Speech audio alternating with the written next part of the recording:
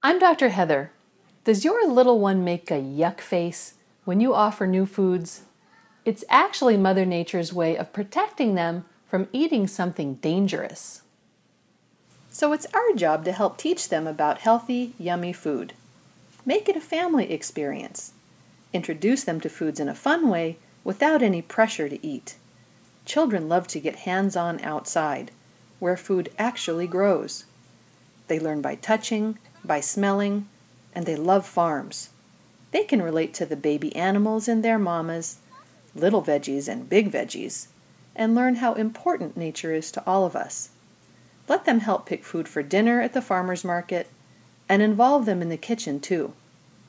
You can expect the yuck face 10 times or more until your little farmer is willing to try a bite.